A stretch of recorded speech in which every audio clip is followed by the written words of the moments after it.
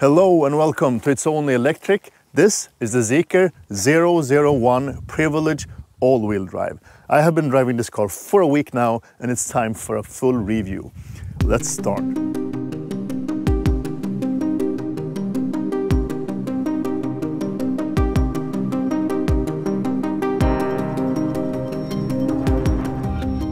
Zeekr is currently offering two models on the European market today. This one and a smaller mid-size SUV called Zeekr X. The Zeekr 001 though is a big shooting brake, and shooting brake is something in between a sedan and a station wagon. More about the practicality soon. And as I said, it's a big car, so measuring 4.95 meters in total length with a wheelbase of 3 meters.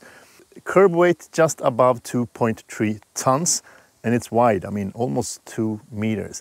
I had a hard time fitting it into my small garage. This is the Privilege all-wheel drive version. You can tell that by looking at the two-tone color scheme here with the black roofline together with this blue, nice metallic color. Gives the car a bit more of a sporty and sophisticated look than going for a single color. It also brings bigger wheels, in this case 22-inch wheels, 265/40 all around. Heavy but really good looking. Another thing that you get is all-wheel drive, so two motors, one here at the front putting out 200 kilowatts, one at the rear also putting out 200, so combined 400 kilowatts of output, 544 horsepower, 686 newton meters of torque. Should be able to do 0 to 100 kilometers per hour, 3.8 seconds. Top speed, 200 kilometers per hour. So this is a driving machine. It's big, but it's powerful and quick. Another thing that's included in the Privilege package to reduce the noise and uncomfortable sides of running on big wheels is air suspension. And it doesn't stop there, because it's not only a air suspension, which is adjustable height-wise, it also comes with active dampers, so it is a active air suspension. Really nice package. I wouldn't drive this car with these wheels without air suspension. So all this power is companioned by a big NMC battery pack with a gross capacity of 100 kilowatt hours and a net capacity of 96. Translates into a great WLTP range of 585 kilometers. So that's good for such a big car. When it comes to charging, charge port is placed here on the left, the driver's side at the rear. Same place as Tesla is using, and charge speeds, DC charging, fast charging, has a capacity of 200 kilowatts, 10 to 80% should be done in around 30 minutes. When it comes to home charging, also impressive, 22 kilowatts, 3-phase support. Let's have a look into the frontal design. A very sleek, almost froggish look with a wide stance. I really love the design of this car. Daylight running lights here at the top and LED lights. This is the headlight unit, the main headlight unit. Some air ventilations here, airflow direction, closed front as usual on almost all electric vehicles, a frontal 360 view camera, a radar underneath, parking sensors still available on the Zeekr cars. All in all, a sophisticated and sporty look, almost Porsche design here. That wide frontal stance also goes here at the back. It looks really big and powerful from behind. It's low to the ground and really wide. High-tech lighting here at the back. An integrated light bar going through the whole rear end of the car with the lit up Zeekr logo at night and some nice start and closure animations. Really high-tech integrated lighting. It goes for the whole car actually. And 3 cameras here at the rear view. One big at the top, one here and one down below. As you see, also an integrated braking light here hidden into the rear air spoiler for directing the flow, but also making the car look a bit more sporty. And as you see, as I said earlier, it is not a sedan, it is neither a station wagon, somewhere in between is a shooting brake. You see the angle of the rear here, really nice and sporty looking. It also brings some practical aspects. Powered liftgate, and as you see, this is the big difference from a classic sedan. It's a lot more practical. 539 liters of boot capacity here at the back, companioned with a small frunk of 32 liters. At least gives you some room for 1 or 2 cables. And this comes with a double floor, so we can remove this or lower it to get some extra amount of storage. This one is removable, and the parcel shelf is attached to the rear lid to make it easy. 2 cargo hooks to securing your cargo, and since this is the privilege version, this also comes with a Yamaha subwoofer here at the boot. Foldable seats split into 2 parts, 40-60. Unfortunately, it's not 40-20-40. When it comes to towing, it is possible to equip with a tow hitch. It's powered, and you see here is the button for it. This one doesn't have it, but with a total tow capacity of 2 tons for the all-wheel drive version. For the rear-wheel drive version, it's 1.5 ton. Another neat feature is that the air suspension also help you with some practicality here at the rear. There is a button here where you can lower the air suspension. You hear that? That's nice. And the purpose of that is to make it easier for you to load the rear. Let's bring it back to the highest position. And I mean, all in all, I think this is a fairly practical package. It's a big car with a fairly big boot capacity. I'm a bit sorry for not having the 40-20-40 setup. Otherwise, it's a good package. Let's check out the back seat and interior of the Zeekr 1. And let's start with the door sound. As you saw, frameless doors. Very solid for being frameless. Normally frameless doors are a bit vibrating when you close it, gives you kind of a broken sound. That doesn't go for this one. And as you see, I'm sitting really laid back now. And the reason for that is that the backrests are actually adjustable, the angle of it. So you can do that in 2 ways. Let's do it on the screen here first.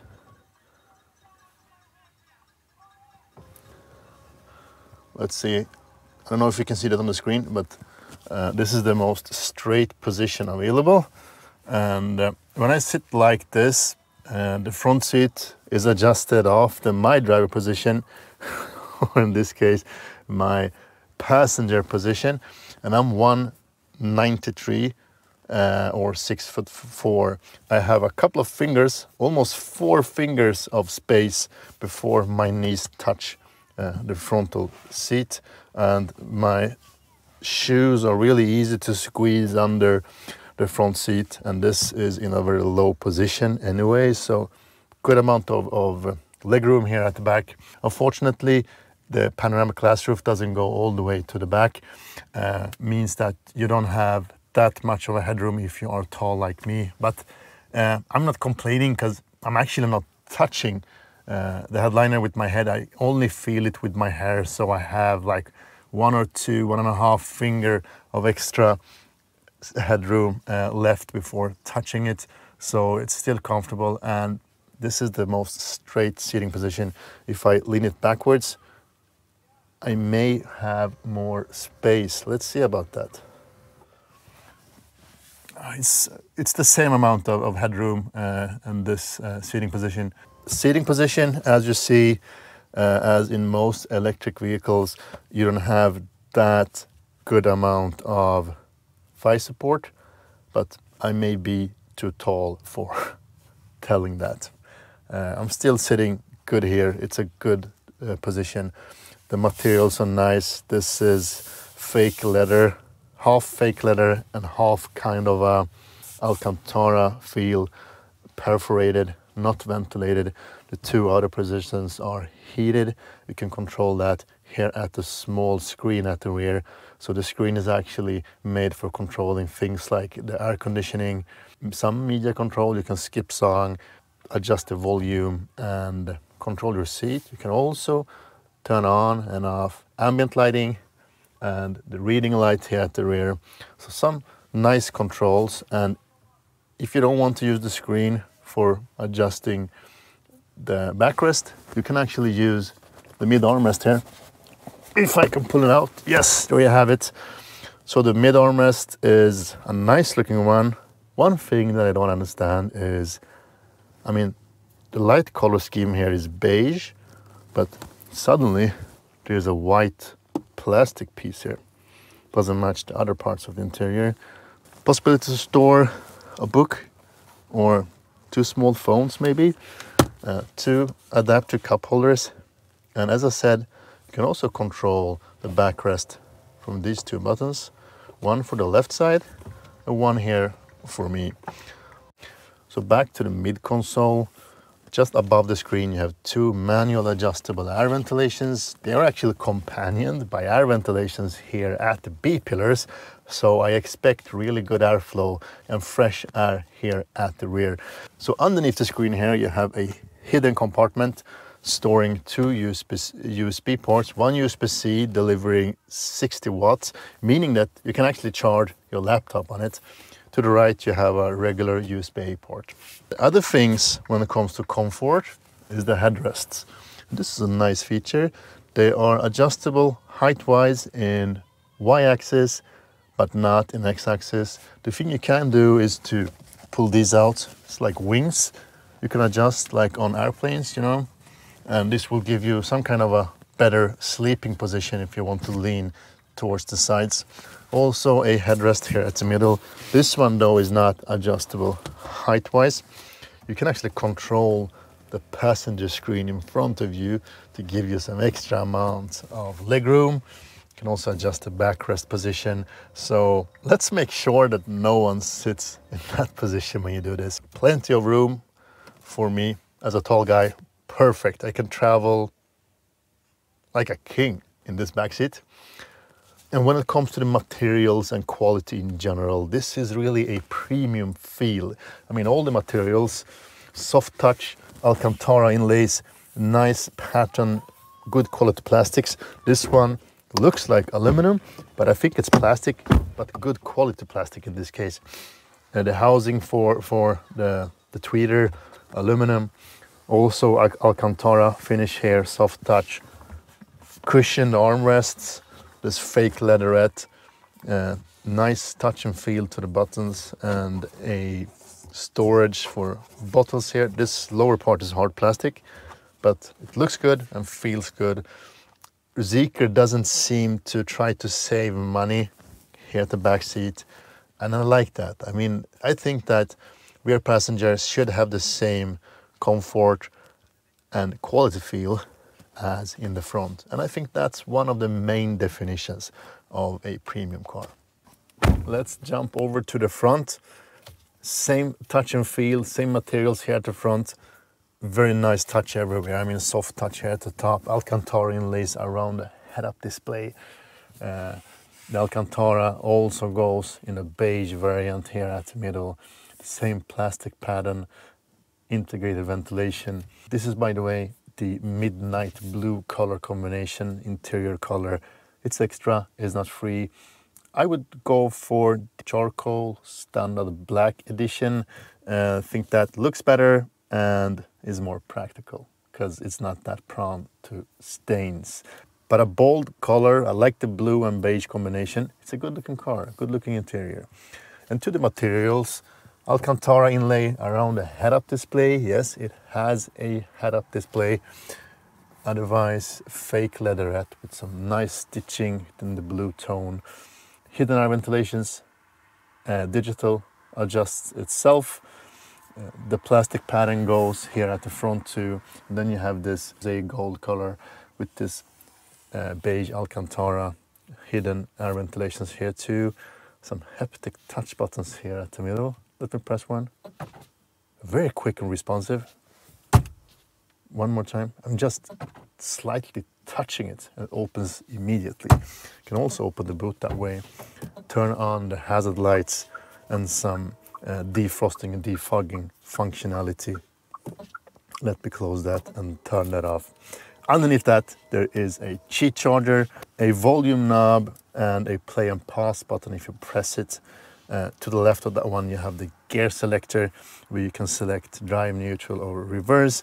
and underneath that a parking function. And the gear selector is actually rather nice, also covered in this rosé gold, and on top of that this blue leatherette with some stitching. Nice feel to it. You can almost like do a sniper shifting without anyone seeing. Look at this. Reverse. Drive. No one even noticed. If we move downwards, we have two adaptive cup holders, one smaller and one medium-sized one. And the armrest is cushioned, divided into two parts with a storage compartment, fairly deep pocket here, two USB-C ports, one for data and a power outlet, 12-volt outlet. So good charging capabilities there.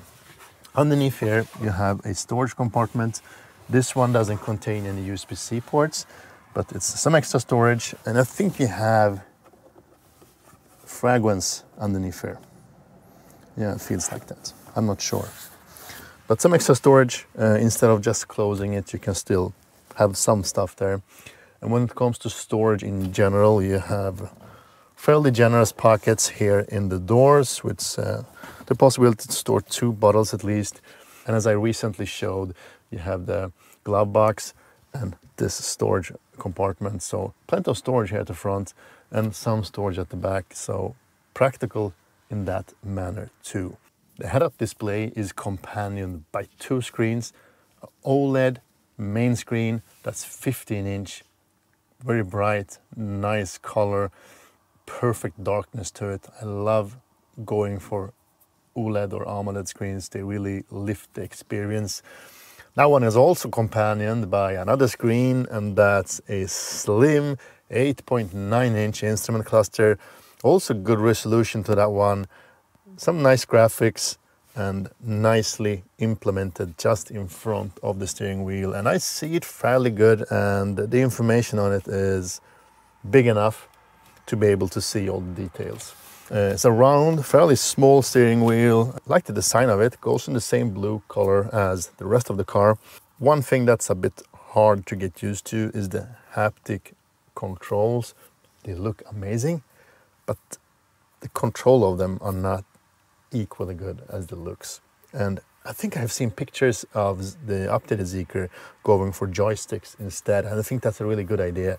Doesn't look as good, but it is so much easier to use, because the only thing you use these as is like a joystick. So the functionality of it depends on what you see on the head-up display. So the right side is mainly to control media, like skip song, adjust the volume, etc. So to the left, you have the driver aid functionality, fairly cleverly implemented functionality of the buttons here. The mid one is when you double tap it, you activate the LCC, and that's the driver assist functionality. Keeps you in the lane, keeps the distance, drives for you as long as you hold the steering wheel. It's comparable with Tesla's autopilot.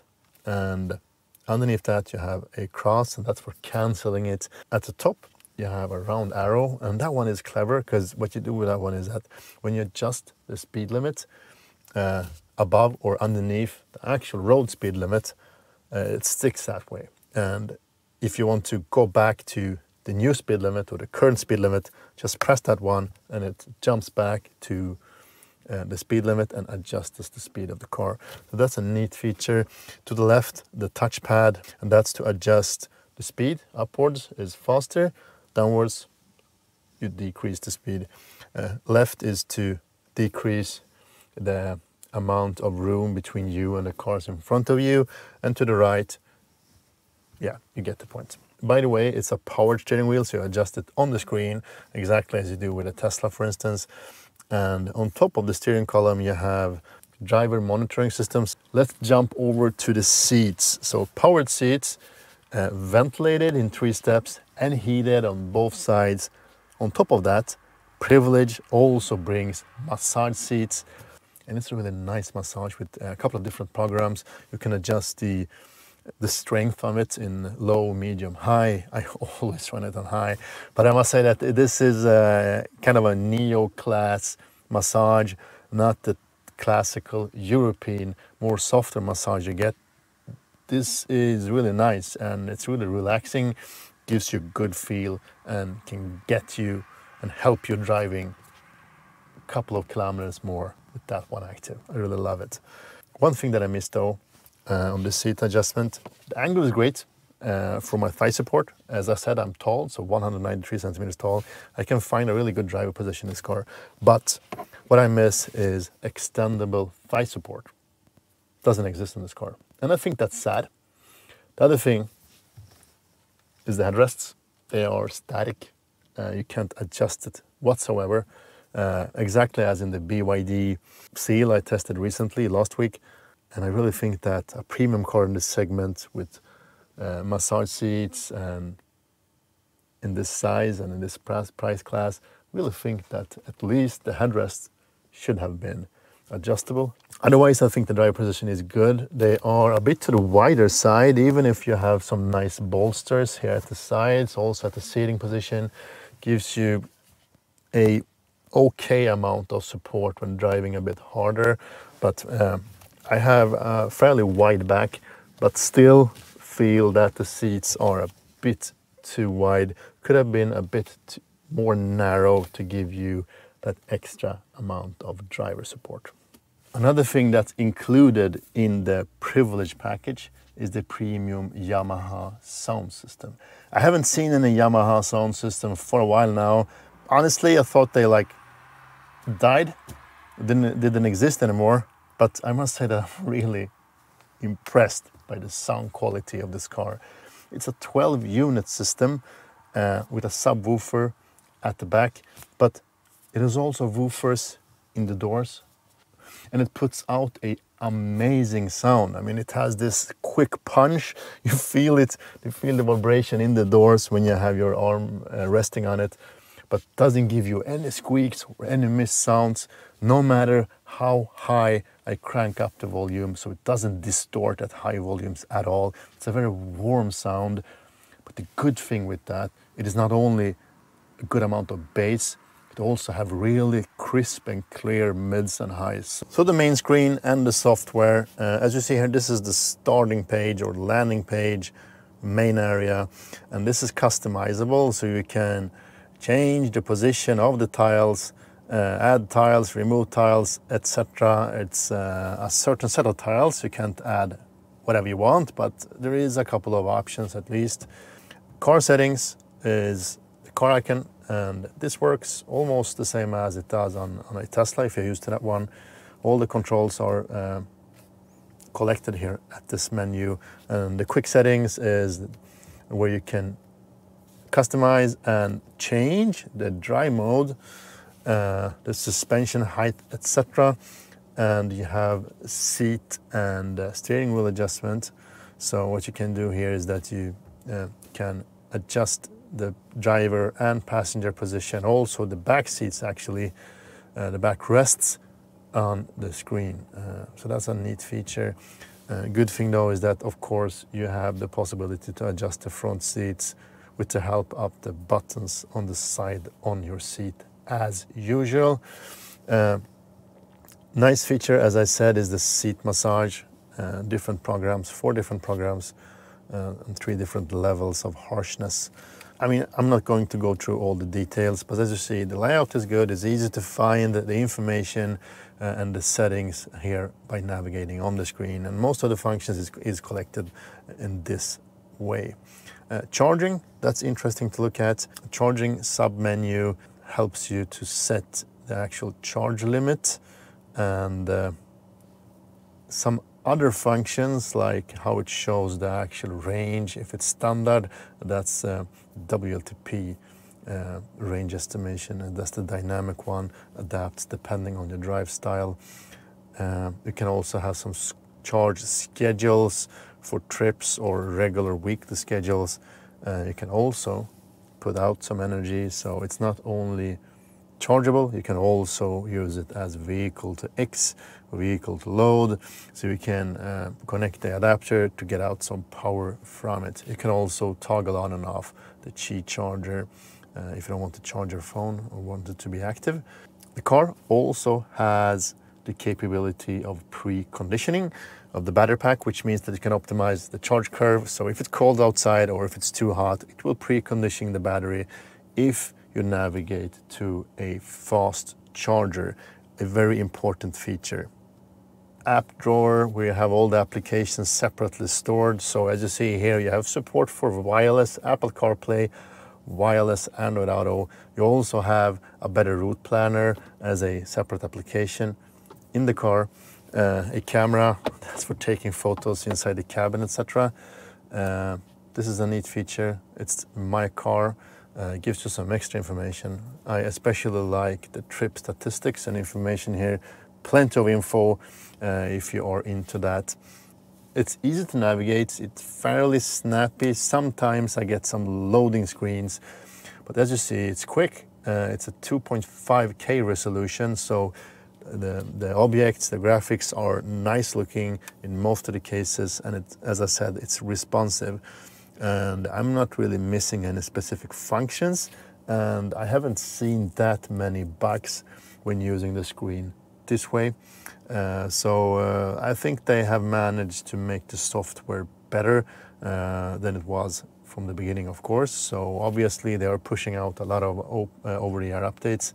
I have seen some of them myself. So a evolving system. I think it's enough. Let's take this car for a drive.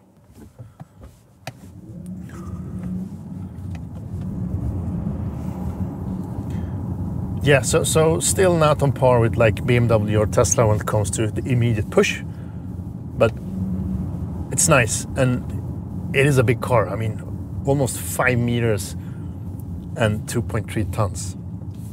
That's a lot. Let's just talk about the drive modes. There is a couple of ways to switch drive mode. One is using your voice. The voice command works almost every time. Let me try that. Good afternoon. Activate Eco mode. Save it again. Activate Economy drive mode. Setting driving mode to Eco. Yeah, so it works, but you need to know what to say.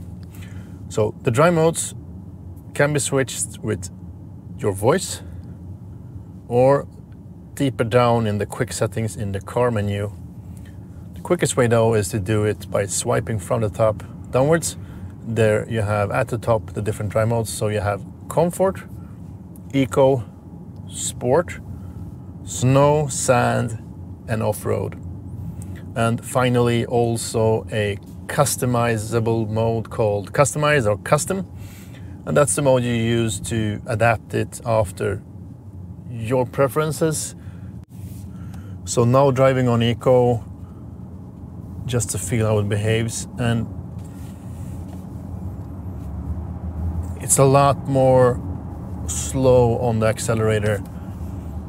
Actually doesn't give you all the power. It seems to be limiting the power, the output, to half of the amount, so 50% output. The kilowatt meter here on the instrument cluster actually stays right put at 50%. When it comes to the steering, it feels like it's a more soft setting, like in Comfort. And in Sport it actually gets a bit more firm. I'm gonna switch over to Sport soon to see and feel the difference. But the acceleration, for sure, a very big difference. It's like a totally different car. And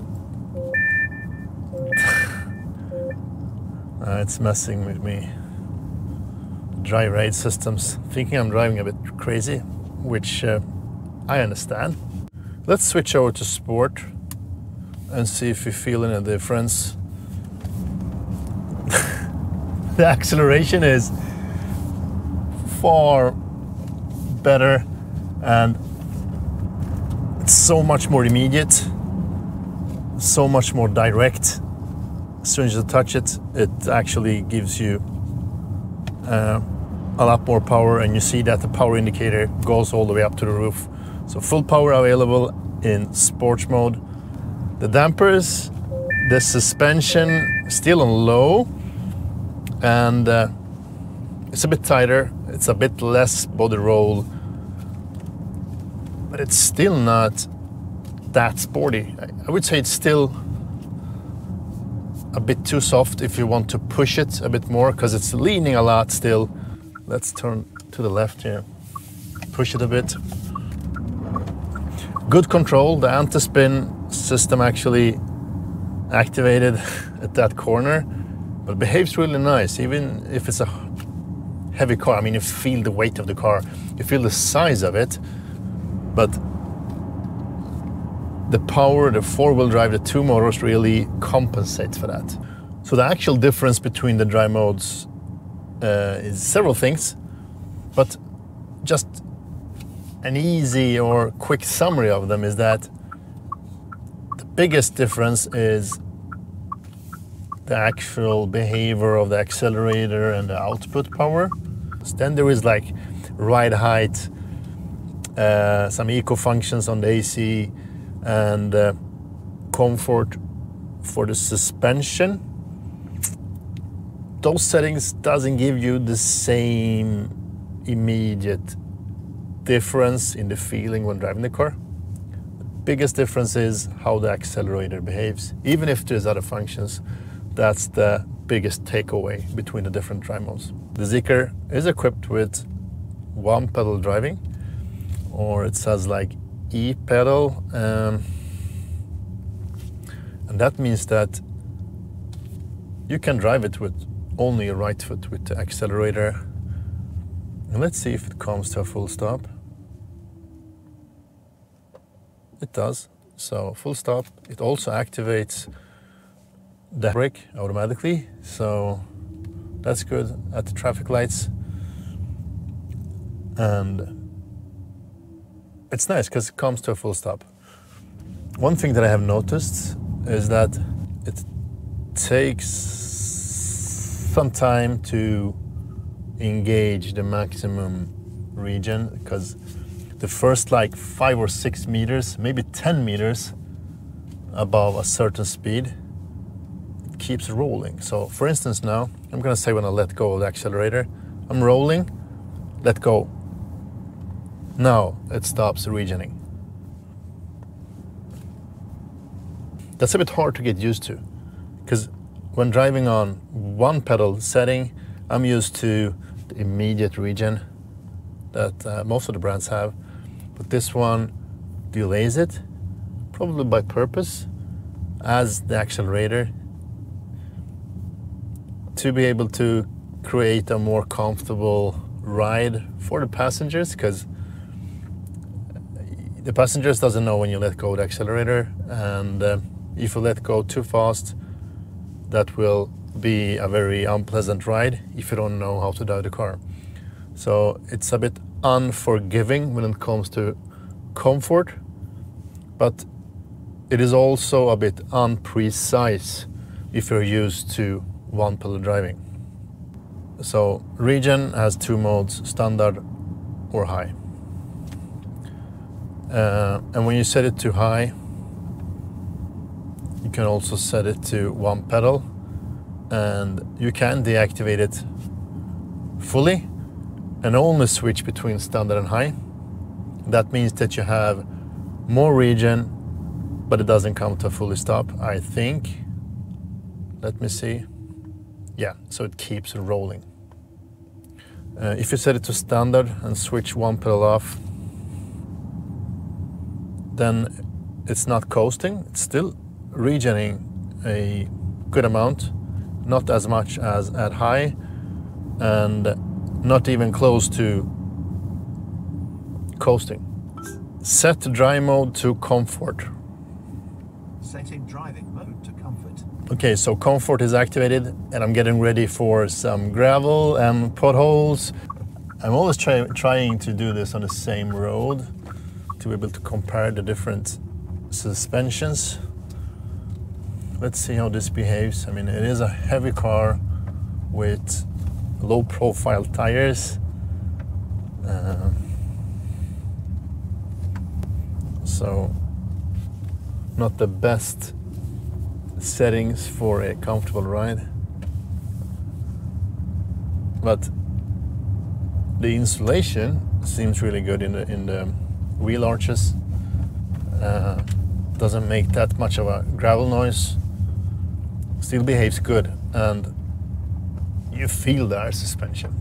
I mean, I have heard people say that the suspension is too harsh, even in comfort, but I really disagree. I think the suspension is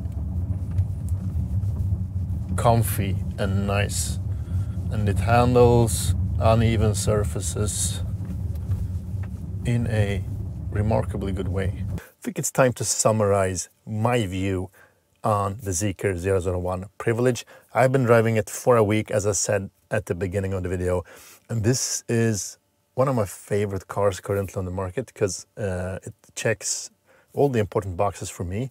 It has decent range, I mean 585 kilometers at least on paper, big battery pack, good charging. The last thing is really the interior space and the looks of the car. I mean, I think it looks stunning. The wide stance, the sporty look, it's a different car and you can't confuse it with anything else. Premium interior and good materials, nice layout, not too crowded, not too Spartan, a really nice blend. The only thing that lets me down a bit is the front seats. I mean, they are nice to drive and nice to sit in, but I'm missing the thigh support and the adjustable headrests, and that's something that I would have included in such a premium car. The Zeekr 001 starts at 60,000 euros or 680,000 Swedish crowns. That's for the rear-wheel drive version and not the Privilege package. This one though costs 780,000 Swedish crowns. I mean, that's a lot of money, but when you actually look at what you get, I think it's a bargain compared to the alternatives on the market. And I know that some of you have asked me, can you please compare it to a BYD Han or a BYD Seal? I have tested both those cars. BYD Han is or should be a bit more premium than the Seal, but it is not, it just feels older. The Seal, I prefer the Seal over the Han, but I much prefer the Zeekr 001 over the BYD Seal. First off, it's a bit of a bigger car, so it's a bit hard to compare, and it's also not playing in the same segment. I mean, the BYD Seal is a good car, but it is not a premium car. This is a premium car, and you can really tell by the quality, the materials, especially at the interior. It has a bit more space. That's another thing. But the quality of the car is a notch up, and that's very obvious. So I would really pick the Zeekr over the BYD Seal. But there's also some personal opinions involved in that. If you look into the Geely spectrum, you know that Polestar, Volvo, Lotus, Zeekr, all under the same umbrella, utilizing sometimes the same platforms. So this car is actually built on the same platform as the Elettre, the Lotus Elettre, and the Polestar 4, the recently released one. Among those brands, my listing would be Polestar, Volvo, Zeekr, Lotus. And I think Zeekr is the sweet spot. I mean, there is a couple of caveats still. The software is good, it's really good, but there is some things to fix still. Some translations, some information is not really in place yet. And the self-driving capabilities are probably not as bad as in the beginning, and is really usable. I'm actually recorded some more information about that in my upcoming range test, so stay tuned for that. I put the link up here when it's ready. Then I will talk a bit more about the LCC system. It works good, but it has some rough edges, so stay tuned for that. I think that's all for today. I hope you enjoyed this video. Subscribe, like, and engage. Let me know what you think about this car. Do you think it's smart to have beige back seats and blue front seats? Share your experience, ask me questions. I'll try to answer them as fast and as good as possible. As usual, stay electric. Thank you for watching. Speak to you soon.